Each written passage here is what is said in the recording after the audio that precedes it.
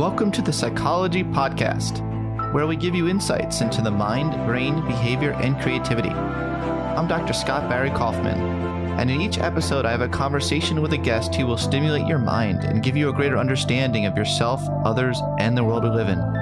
Hopefully we'll also provide a glimpse into human possibility. Thanks for listening and enjoy the podcast. Today, it's great to have Susan Baum on the podcast.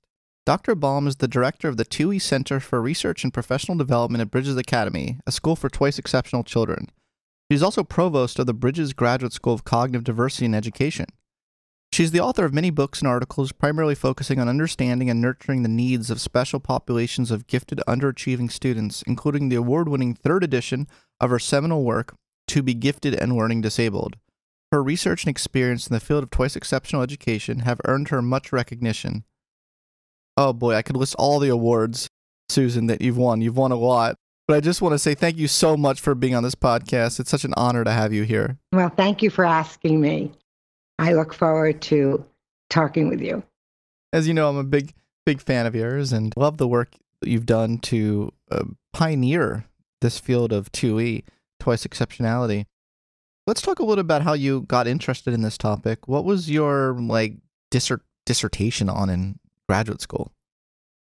It was looking at students with superior cognitive abilities and how being gifted or learning disabled made them different populations. So I think it was trying to see if there were statistical differences among kids who were identified as learning disabled with average ability, kids who were identified as superior with an IQ of 120 or more without a disability, and those who had both. They were identified with learning disability and their IQ was in the superior range. Cool. Not a big fan of the label superior.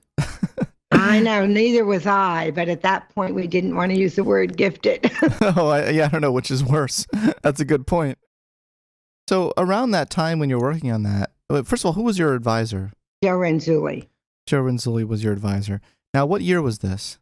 1985. So around this time, it's 1985, and you're doing this foundational work. What was the landscape of the field at that time within gifted education? How much did they appreciate the fact that you could be both learning disabled and gifted? It was just beginning. I had trouble convincing my committee during my doctoral program that I should even be looking at this population. They felt that, they said, you're talking about so very few kids. And, I don't know if it's going to be worth your time or energy looking at them. Maybe you're talking about 1% of 5% of the population. And boy, were they wrong.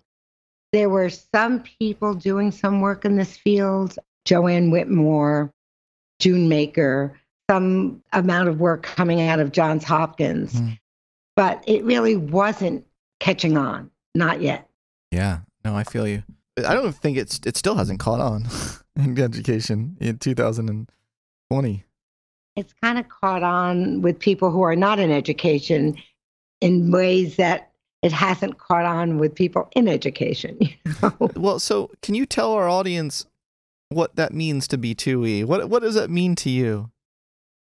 To me, it means that you are a puzzling paradox. There are so many things that you do very well, better than most people, that people just look at you and say, gee, you're smart. And they're very simple things, perhaps like spelling or knowing your math facts, and things that other people seem to have little difficulty with that you just can't do. So it presents this paradox of behaviors that are difficult to live with. Yeah. And everyone, to a certain degree, shows strengths and weaknesses, right? So there's a specific population 2E where you're extreme on both the gifted side and the disabled side? Yeah. And sometimes it seems more subtle, but the discrepancy makes it difficult. That, if you are capable of high intellectual conversation and can't put anything in writing, that's hard for people to accept in themselves and for others to say, you must be just lazy. There's no reason you shouldn't be able to write out your ideas, so to speak, or do well, focus better in areas that you are uncomfortable, or understand the social climate when you're so smart. Right. No, I hear you. And I'm just thinking, because you've talked a lot about how person's learning disability can suppress their giftedness. And so it's not so evident or so obvious that a student is gifted. How do you tell the difference between a learning disabled ungifted student and a learning disabled gifted student? And does that question even make sense to you? Well, it makes sense in the fact that I think about kids who have been identified because of a learning disability, and they might be receiving special ed services. You know that profile. And people aren't looking for what's special about that child in terms of their interest levels, their ability to be creative, their interest areas. They're just not looking. And no one is thinking that those areas are important. So they're hard to figure out if you're not looking for those things. Rather, why aren't you reading better? Why aren't you spelling better? Why aren't you able to process information? And no one's paying attention to the wonderful engineer that you might be building with these extraordinary things, building extraordinary monuments with a set of Legos. And so there, that child is, they say, oh yeah, he can build with Legos, but just can't read. And no one cares that he can build with Legos. Yeah. But that's important. That's very important information, much more important than paying attention to the fact that, yes, he needs reading support right now. Unless what they're doing requires reading. Exactly right. And then if it does require reading, like reading the directions to build whatever they're building with Legos, somehow they seem to be able to compensate, and reading works in that situation. Somehow they know enough about Legos that they can decode. But if you have them read their textbook, not so much. What do you put within the purview of giftedness? What counts as gifted? Here it is. It's hard. I am very liberal in my definition of gifted. It may show up in an IQ profile if you're looking at subtests, but more importantly for me is the kinds of interests that child has and the depth that they have in that interest area. Is high levels of creativity. It's shown by knowledge they have about a certain topic that most people don't have. It's the ability to think critically about something, argue with people with a coherent argument verbally. There's so many behaviors that don't translate into grades in school or scores on an IQ test, but much more behaviorally how they're navigating the world. And then the other thing that I pay attention to is that sometimes their giftedness is seen in their ability to circumvent their problems. So they become very good at coming up with excuses why they can't do something. They might come up with 25 reasons why they didn't do their homework or why you shouldn't do the math problem that way. And they might come up with 25 reasons why it's stupid to learn history. But people think about that as making excuses, and they don't say what a great divergent thinker that young person is. Oh, divergent thinking. You just brought up divergent thinking. So divergent thinking what is that? Is that a form of creativity? That's really important. If you can't think divergently, you're going to have a hard time coming up with something original or new. You have to, that out of the box thinking is such a strong characteristic of creativity. And so many of these kids are such out of the box thinkers, but they use them to survive a system sometimes instead of something that people are looking for. You find that sometimes students from minority populations, ethnic, racial minority students, when they act creative, is it viewed differently than when someone else is being creative? Like, are there any research on that? I don't know of research about culturally diverse people.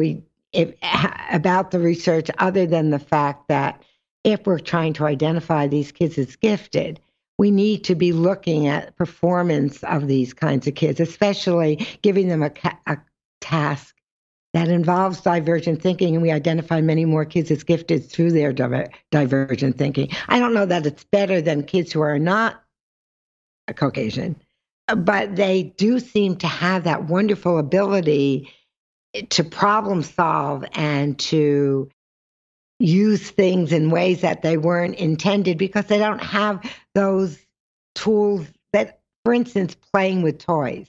They don't have the toy. I don't know if this has to do with cultural diversity or if it's about poverty. But when you are having to invent things because no one gives you the things, that's certainly a trait that shows creative potential. For sure. And doesn't seem to be too terribly appreciated when a teacher wants you to pay attention to their lesson plan and all you want to do is create something new. Yeah, because you've got the ability to do that, and because it holds your attention, and because you see a use for it. And too often, we don't use enough creativity in the curriculum so that people could recognize this as a potential for high levels of creativity.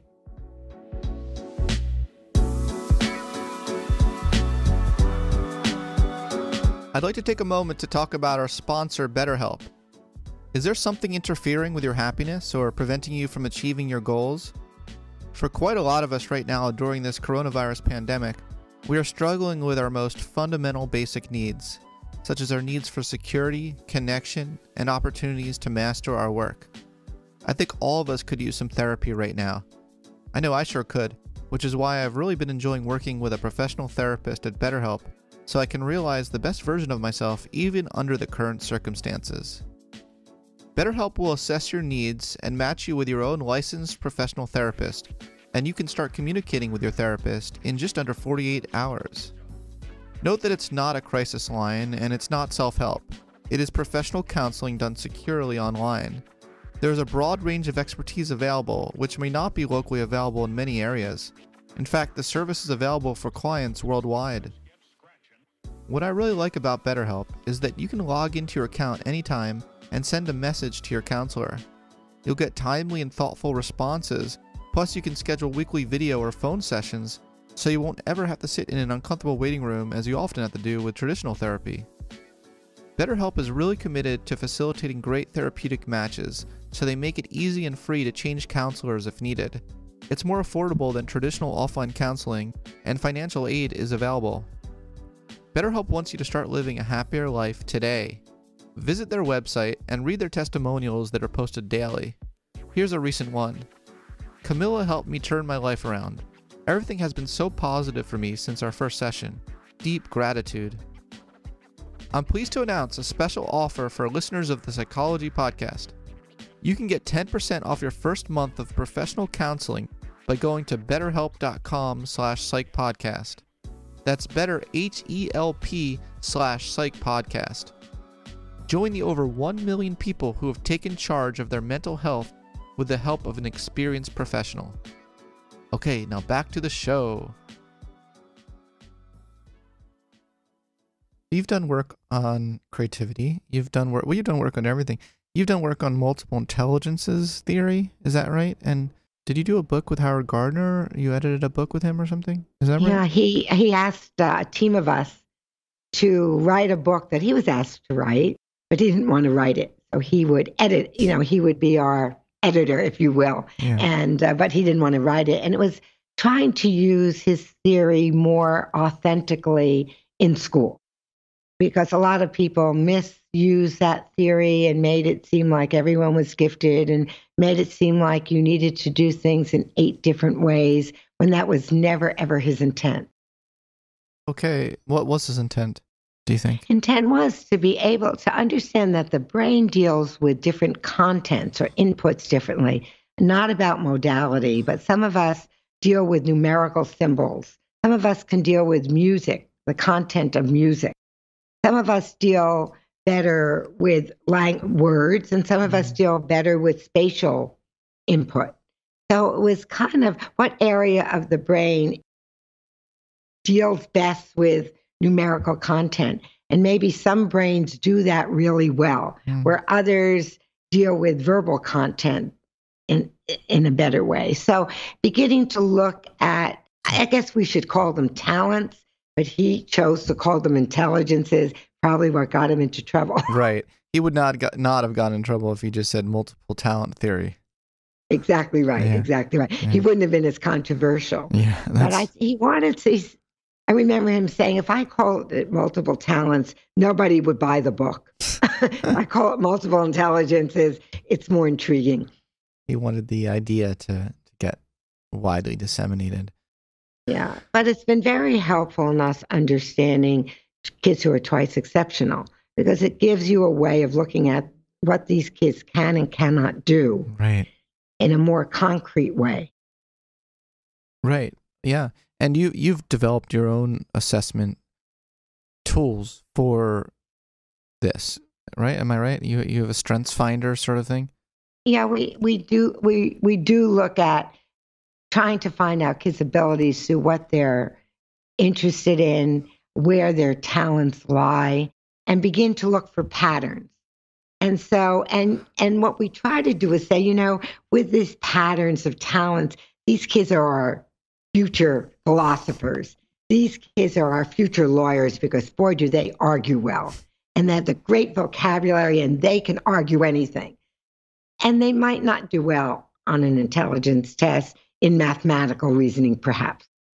But we do get to see that in the real world are all kinds of talents made up of different patterns of abilities. And our tool kind of tries to find what are those talents of abilities as defined by perhaps their personality, their interests, the things they like to create. So it's trying to be a little bit more concrete than using an abstract score to predict what these kids may do in the future. Yes, I love that. But some students are really good at abstract stuff, so there still needs to be a place for those who score sky high even on the traditional measures, right? Right. So for me, I don't prefer one way over another. If you can put together some evidence that shows that what you can do needs to be nurtured and needs services that other kids may not require. And I think that's the definition of gifted. These kids are showing different potentials in ways that their peers do not show it, which requires us to provide ways for that talent to be developed in ways that may be different than what we're offering these kids. Right. Yeah. No, I hear you. And we're not just talking about ability or talent. Can you tell me more about this program assessment you came up with to help people understand personality aspects of themselves as well? Because you go beyond intelligence, right? We developed something we call the suite of tools. Nice. That has some assessments within it. So the suite of tools is trying to gather information about who this child is in terms of their strengths, interests, talents. And part of the assessment is something called clues. And that is where we try to collect information that's from existing IQ tests, from this thing we call the learning print. And the learning print is working with a child where that child identifies the best ways they like to learn, the things they're curious about, things that their hobbies, what they like to do outside of school, what kinds of lessons they've had that they've absolutely adored. So we put that together, and then we have another tool called the Quick Personality Indicator, which we have 4 different personality types that are similar to people like the Myers-Briggs. What are the 4? Well, the 4 that we use the practical manager, and this is your sequential learner who's great with details, who loves to think in a very linear way. And these people are great programmers, and their creativity often is shown by making anybody else's idea better. They have an attention to details that far exceeds my attention to details. Yeah. And so one that we call learned expert, meaning these are your scholars. These are people who are great at arguing. They love to give their opinion. They like to challenge theories. They like to create their own theories. And then there's another type that we call the creative problem solver, who are the inventors, who are the out-of-the-box thinkers, who are the tinkerers, who just, they can be great entrepreneurs, or they can be great inventors, or just great new ways of doing old stuff. They're really good at that. And then there are people, the other styles, people persons, who have wonderful ways to be ambassadors, to get people to work harmoniously with each other, to use their emotions to become artists or poets. But we're never one thing. We're really all four of them. So what we try to figure out is, what's your profile? Because when I have to be linear, I can be really linear. But it's not a place I like to be. Yeah. And if I have to be in that place every day, 24/7, it really does damage to my psyche. Oh, your soul. But I can use that, those skills or that part of my personality when I have to, but I can't live there. I really need to live in a place that's more like the creative problem solver and the people person. I'm a happier individual if I could work from that perspective. But truthfully, we're never one thing.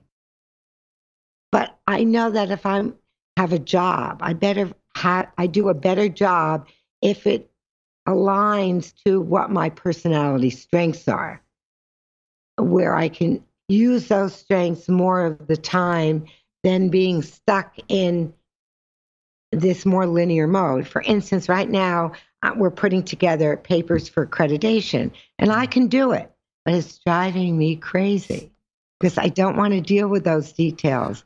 And I can't every single day fill in all those details. It's just not a happy place for me. It's not a happy place for you. You're not going to get the best out of me there. So, well, then tell us a little bit about what you're trying to get accreditation for. In other words, tell us about this new cognitive diversity degree, graduate school. It's very exciting. I'm very excited about it. Exciting. So that fourth tool, let me go back, finish up.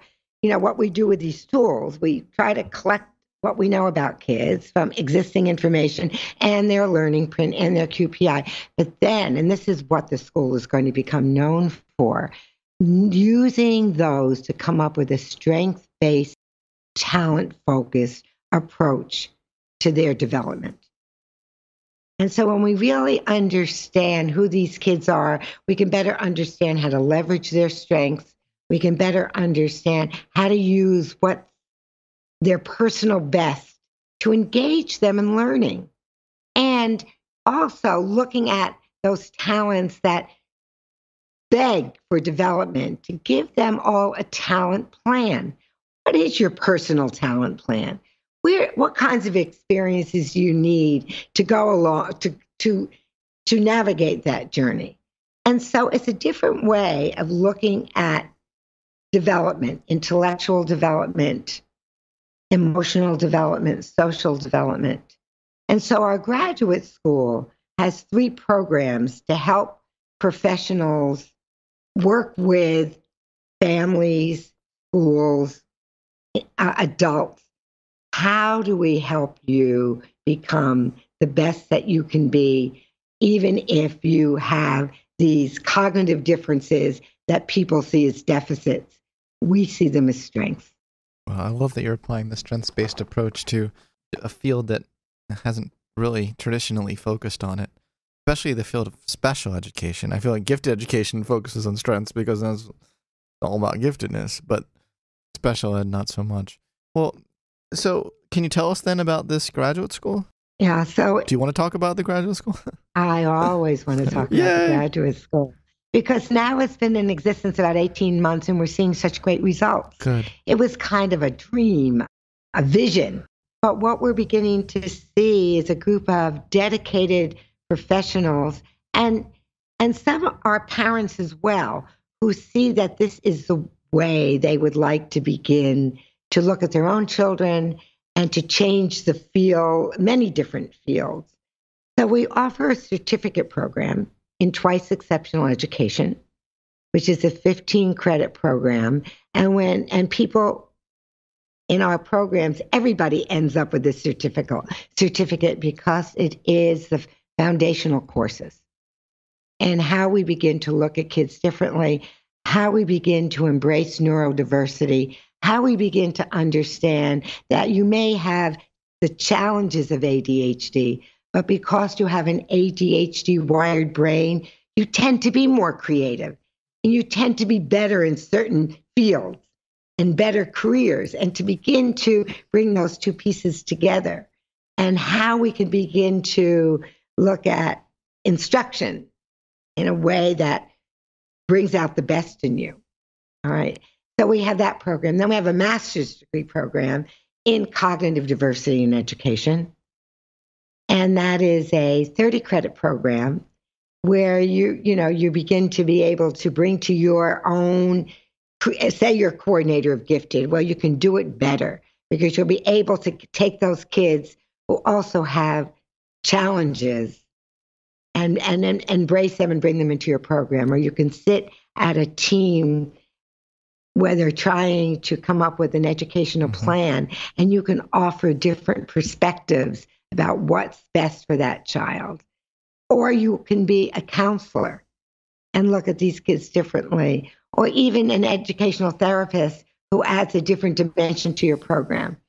And then our most exciting part, of course, is our EDD program. And you can focus on social justice where cognitive diversity needs a more positive spin, or you can look at it in terms of developing curriculum and instruction that uses kids' strengths, talents, and interests as a way of developing curriculum, or you can become a leader, a director of a school, someone who wants to start their own school. There are a lot of schools for 2E kids popping up, and the leaders, we have several of people who are the heads of schools who really want to make a difference and have models of schools that can work better for these kinds of children. Well, what if you can't get access to this graduate program? You're an educator who wants to identify these kinds of students, serve them. What can they do in their public school system or private school system? Just a teacher listening to this podcast right now that doesn't have all these resources you're talking about. I think all of us have to begin to look at what the child is doing well rather than what the child is not doing well. A good teacher is one who knows how to deal with the child, sees a gift in the child's strengths and interests. A superior teacher is one that can see the gift in their fault. Maybe I say great teacher. I don't like the word superior. The way you said it, but that's what I mean, because you can see the promise in that child. Yeah. And to begin to notice when the child is having a good day, and what did you do as a teacher that allowed that child to have a good day? Just do more of it. Maybe you did origami that day in school, and this child who's always been problematic, who's always made you worry about what you're not doing for that child. But that day, the day that you did origami in your classroom, this child was phenomenal. Well, then you have to figure out, how can I use origami more in the curriculum? Or that child might be very spatial. How can I have more assignments and options for that child that allows them to be the builder, to allow them to use their art ability in my math curriculum or in my science curriculum? And if we just begin to think that way, we'll serve many more kids, and then we'll begin to look at them and honor and value what they can do, which brings other kids in the classroom to begin to look at those children differently as well. all of a sudden they want that child to teach them how to do origami or teach them how to be great in drama or whatever it is that you're doing in an area in which that child can excel, rather than always find a way to help the child do what he can't do. Oh, yeah. Oh, it makes a lot of sense. And you have this metaphor about the complexities of green. So what does it mean to be green as opposed to yellow or blue? Our metaphor says that these kids have these, paradoxical behaviors. So there's this gifted side, the side that shows their high abilities, the side where they excel. And that we call yellow. And then there are those challenges that make them blue on any given day. But they're, depending on the environment, they're both yellow and blue. They really are green. Now, are they blue-green? Are they yellow-green? There's different shades of green. But when they're green, it means you can't leave their giftedness outside while you deal with their challenge. And so, for instance, if they are having trouble reading or having trouble decoding, and you're trying to water down the curriculum, so they're trying to read and you're giving a linguistic approach, a man can fan.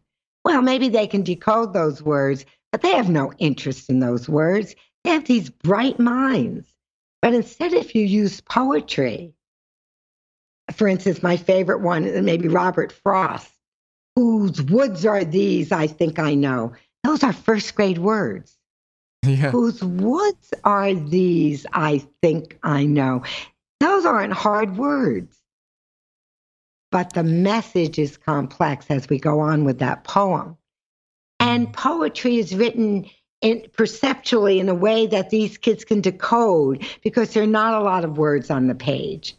And if you took that poem and you took it out of a picture book of Robert Frost poetry, then we see some beautiful works of art that a lot of these kids could relate to. And they can read those words and they can talk about what does that poem mean? Miles to go before I sleep. And we've got all the pieces together. And that yellow could come out because the environment isn't putting them in something to read, that they're so overwhelmed by the words on the page that you see the darkest side of them. You see them do behaviors to avoid the task. You see them rubbing their eyes and being overwhelmed. But they're green. They need to make sure that their yellow part of their brain can work as you're trying to get them to become better readers. They're very complex. And to look at them as two different people, they have the gifted side, let's work on that, and the challenging side, let's just work on that. You can't separate them. They're always together. And so it behooves us to what we call dually differentiate the curriculum. So let me get this right. So the yellow is the giftedness, and the learning disability is blue. Blue. Okay. Why do you blue could have been giftedness? Why do you associate? It doesn't matter. It's arbitrary, right? Yellow is everything good in the world, and blue is, kind of if you're saying that I'm so blue today. Oh, so then it worked out very well to have green as a metaphor. Go. Right, because we always say then Kermit the Frog would say, it isn't easy being green. Oh, yeah. That does work out. Did you come up with this? Yes. How? Were you just like, was it an epiphany? I knew that TUI the whole was greater than the sum of the parts. So I was actually talking to my friend Rachel McAnellen, who's known as Miss Math. She's a good friend of mine. I said, I think this is mathematical. The whole is greater than the sum of its parts. So we start talking about colors. And so we were talking about, it's just when you mix colors together. So if you mix more blue than yellow, you're going to get deeper green. And so we were just fooling around with the mathematics of color. Wow, I love Mary. And then it preferred to, then we began to think about, well, you're right. If I take yellow to be giftedness and blue to be the challenging part, and we start mixing them together, we're going to get green. But the environment is going to determine, what the shades of green, because we know that in certain environments, you hardly notice a disability. The child just absolutely shines because the environment is right. Put this same child in an environment that's demanding they use skills in areas of their weakness. Yeah. It's a really, really hard hill to climb. Hard hill. And so if we can get the environment to tip towards yellow by using their gifts, the child is in a better position to be successful. Yeah. And that's career orientation. I mean, you and I have talked about that. If you can pick a career that keeps you, where the demands are more of the things you're good at, yeah, then forces you to be always accommodating and trying to get around your weak area, life is going to work better for you. And so this part of your own way of making decisions about the kind of career in which that it's going to keep you, it's going to become a passion area, and where you have to get around your disabilities to a much lesser degree. In recent years, the idea of learning styles has come under fire. As you know, how do strengths differ from learning styles? I think learning styles for me grew out of the special ed movement when we were trying to find out if these kids were auditory learners or more visual learners or kinesthetic learners. We know that we can learn in any of those modalities. And we probably have a preferred way of learning given the choice. Mm-hmm. But no one is saying that the only way anybody can learn, if they're a kinesthetic learner, the only way they can learn is kinesthetically. I am a Brunerian. I love the work of Jerome Bruner.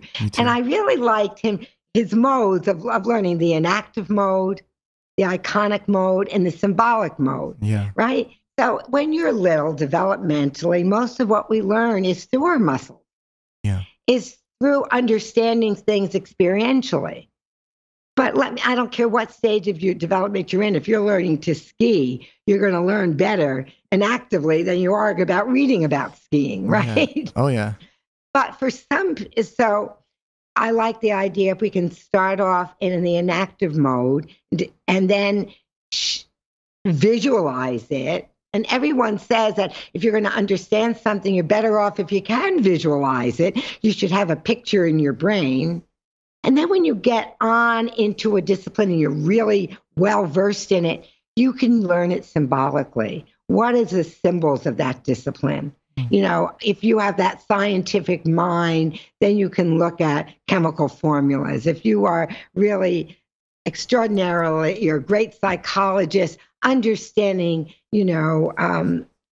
how emotion impacts the brain is something that's very comfortable. You don't need the inactive mode anymore.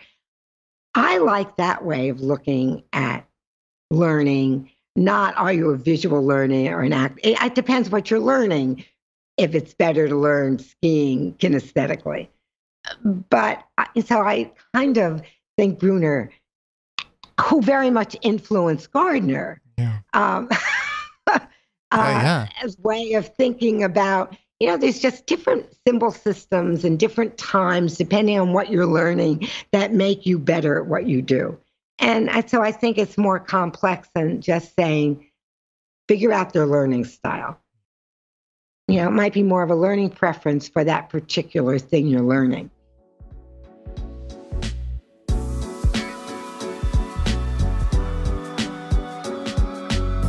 I'd like to tell you about one of my favorite methods for learning new things. These days, it can be really hard to find the time to sit down and learn more. It's not easy when the likes of social media can be so addictive and time-consuming. So you may think you don't have the time to develop yourself. But there's an app I highly recommend that really helps with this. It's called Blinkist. Blinkist is for anyone who cares about learning, but doesn't have a lot of time. Blinkist takes the key ideas and insights from over 4,000 nonfiction bestsellers in more than 27 categories and gathers them together in 15-minute text and audio explainers that help you understand more about the core ideas. Use the blinks to get into a topic quickly, find new topics to grow from, or figure out which books you want to spend more time reading or listening to more deeply.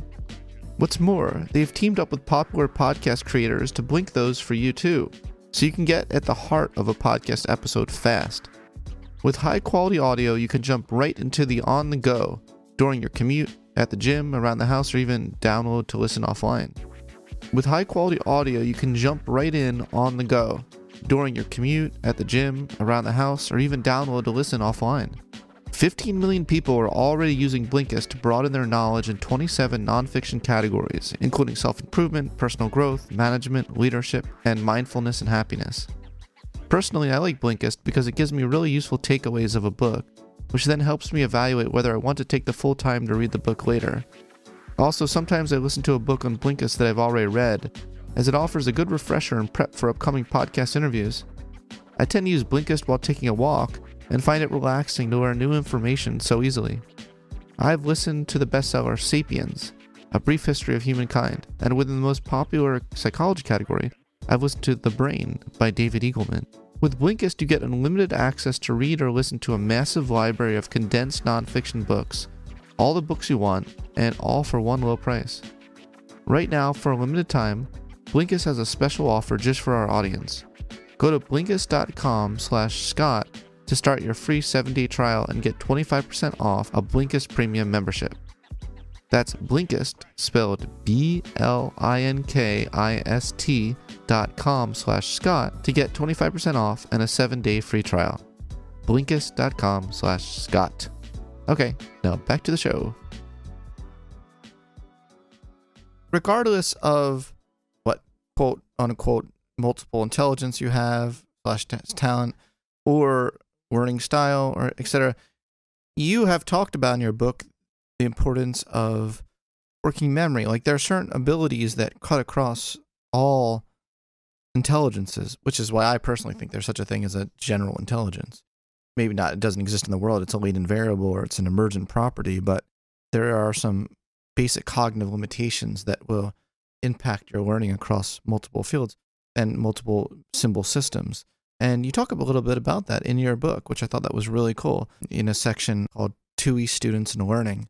And you talk about long-term memory and working memory.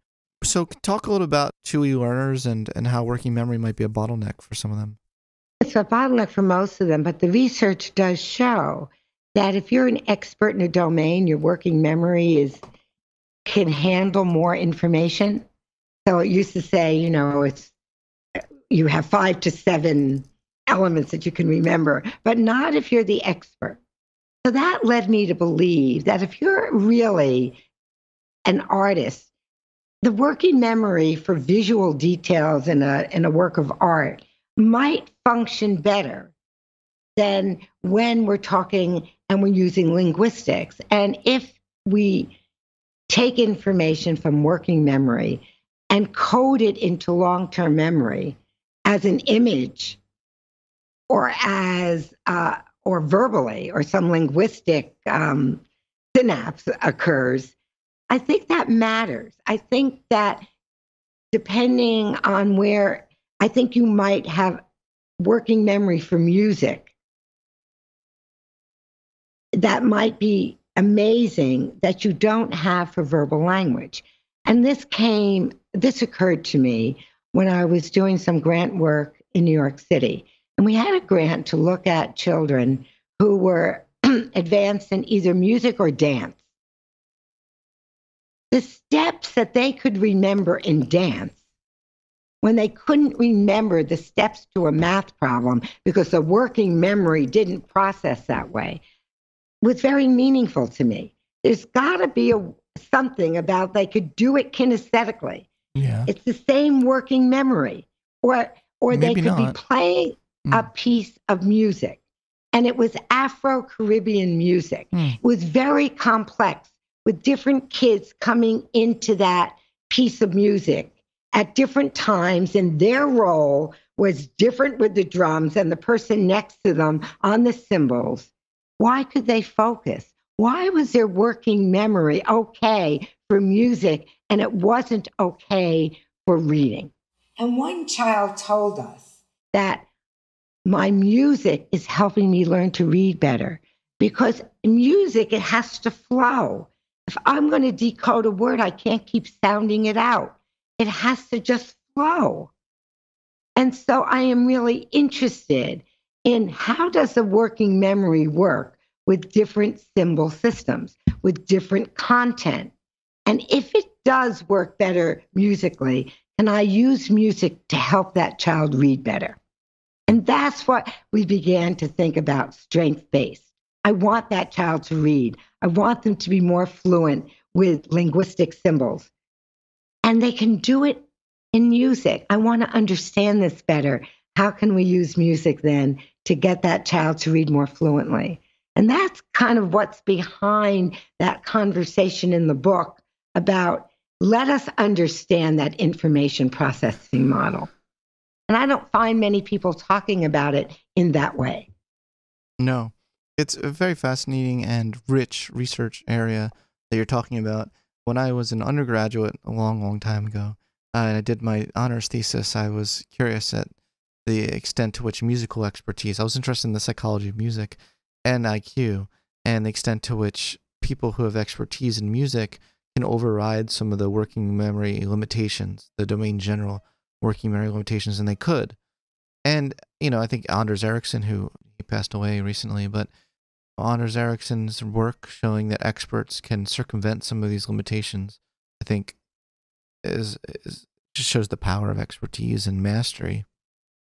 Yeah, and I don't think there's enough research in it, or wasn't Forstein looking at music helping with very cognitively delayed individuals? Was it his work? I'm trying to think of Ruben Forstein.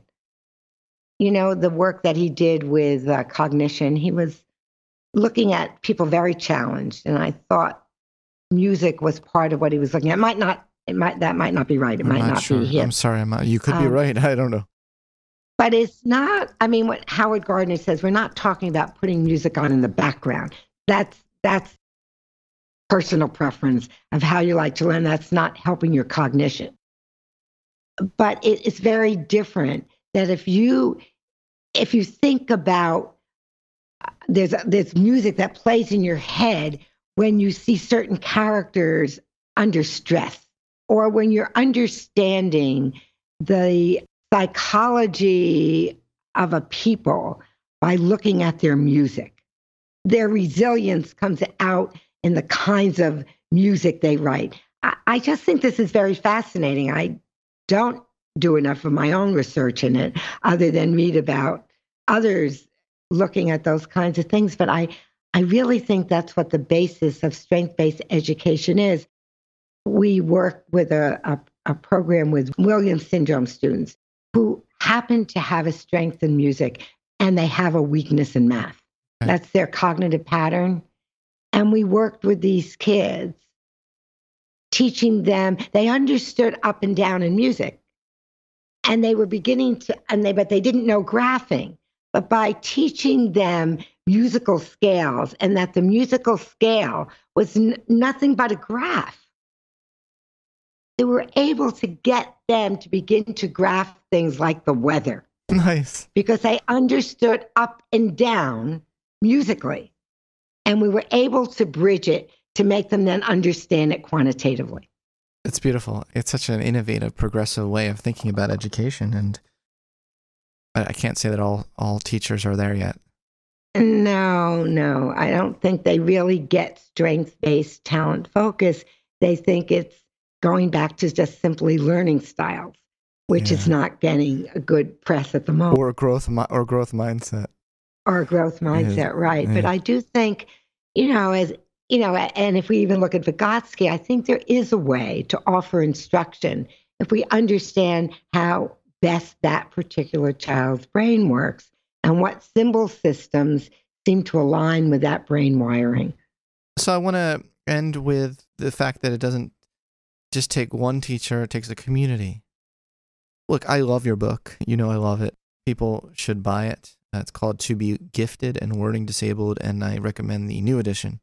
The first and second editions were great, obviously, but the third edition is a little different and updated. I'd like to end my podcast today on the same note in which you ended your beautiful book, and that's on the importance of a community of support. And I was just wondering if you could talk a little bit about, how parents can help, what community resources might be available, these sorts of things. That's one of the reasons that we started the graduate school, because we do need a community of support. And so if your child was going to need a neuropsych, we need people, neuropsychologists, who understand the TUI child so they can look at a WISC profile. They can look at these correlate tests and come out with the idea that there's this gifted side that needs to be nurtured as much as this other side that needs to be fixed. We need people in the community who could be models for these kids. If you have a young gymnast, they need to be working with gymnasts in the community. We need parents to be opportunity makers for these kids, and to be able to hook them up with people who could be role models for these kids because they have similar brains. We need to have your neighbors who have the similar interests to these kids interact with them over lunch sometimes. And we definitely need teachers to work in collaboration with families to become a team to support the children emotionally, socially, and intellectually. Wonderful. Susan, thanks so much for the legendary work that you've done in the field and for supporting me so much and me wanting to make a contribution to the field. You've been so supportive. So thank you so much. And thank you for becoming a new leader in the field, because we need to move this field forward to the next level. We need all these kids to transcend us. Thank you so much.